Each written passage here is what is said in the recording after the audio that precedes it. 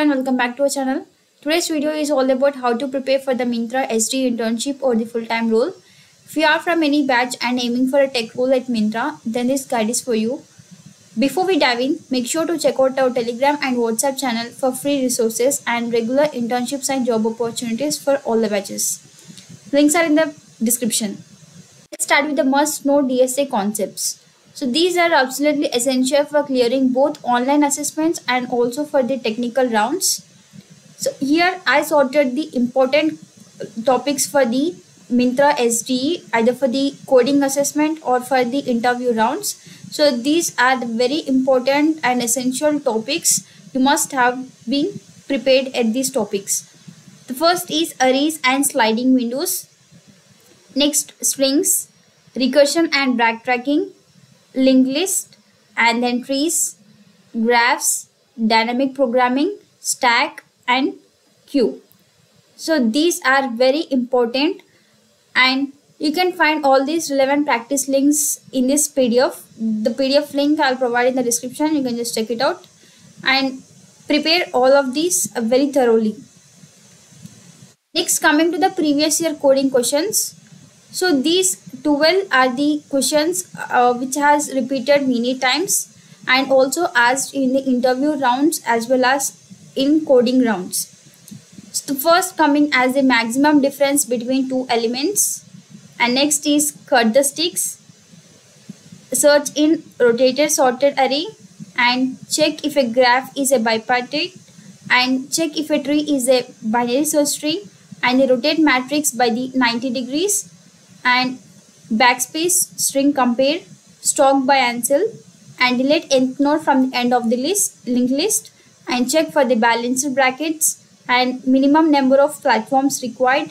Next, lowest common ancestor in a binary tree. So for all these 12 important coding questions, the problem also I have just provided here in a short way, and also the concepts which are used in solving these coding questions. Everything I mentioned here, and just click on these links, and a solution for this problem, everything will be displayed. And here you can see the question is there, and the examples and the code in C++, Java, Python, C#, and the JavaScript, everything is mentioned here. You can just practice from here. And for all the 12 coding questions, I provided the solution also. So practice these problems thoroughly. And next, coming on to the interview experiences, I collected nearly 10 experiences from various resources. You can just check it out, and with some system design and the project discussion which are based on the DSA. And I have included the 10 plus real interview experiences like on campus and off campus, SD1 and intern, and next front end roles, SD roles, so everything. So going through this will help you understand the patterns and what to expect. So I recommend reading at least 3 to 4 experiences before your interview. Next, coming on to the behavioral round preparation. So don't ignore the HR round. Here are some few common questions where in every interview will be asked, like tell me about yourself and why did you choose the Myntra, why Myntra, and next talk about your projects or the any challenges. Next, what are your strengths and weakness.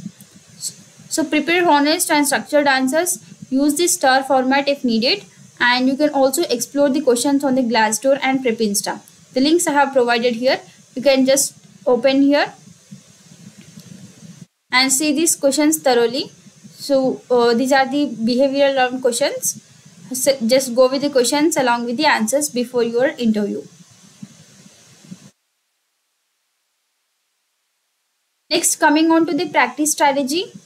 Now let's talk about how to practice effectively.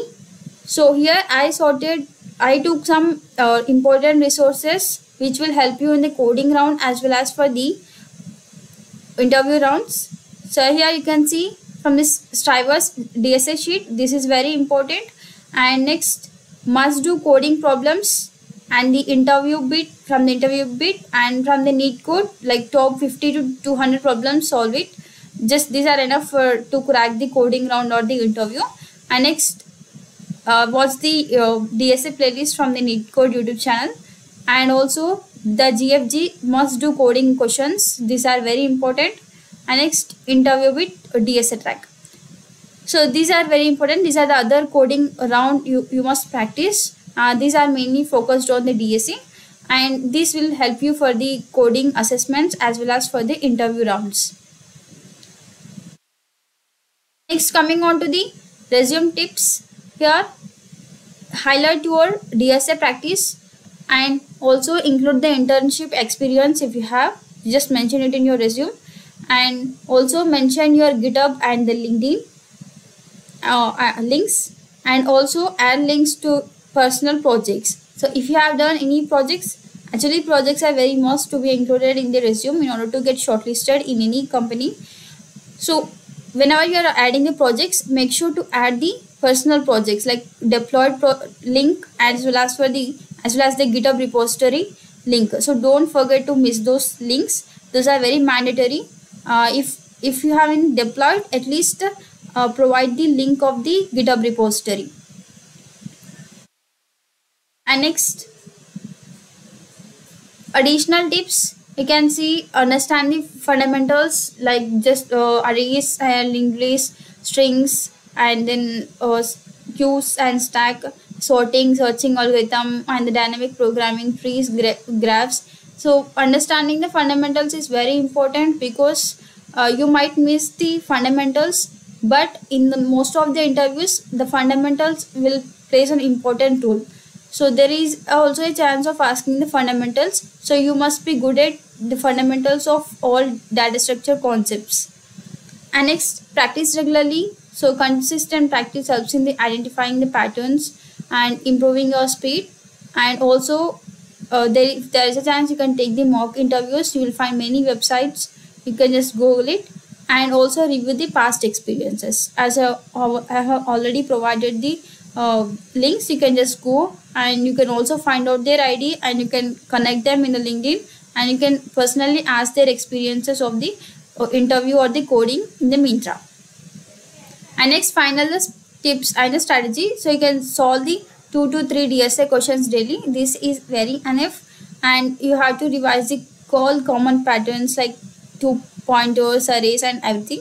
And next, take the mock test. If you have, you can just search it on the Google, and also maintain the speed and accuracy. So these are very important in order to crack the coding round.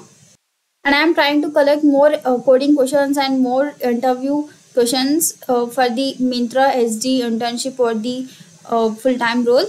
So if I found, definitely I'll make another material for this. And also I have started preparing the aptitude resources for the Goldman Sachs preparation, and nearly I collected 500 plus questions, and I'm trying to get more. So once I have prepared all the document, definitely I'll make a clear video on it. So if you haven't joined our Telegram and WhatsApp groups, so join now, and also follow us on our LinkedIn and Instagram page.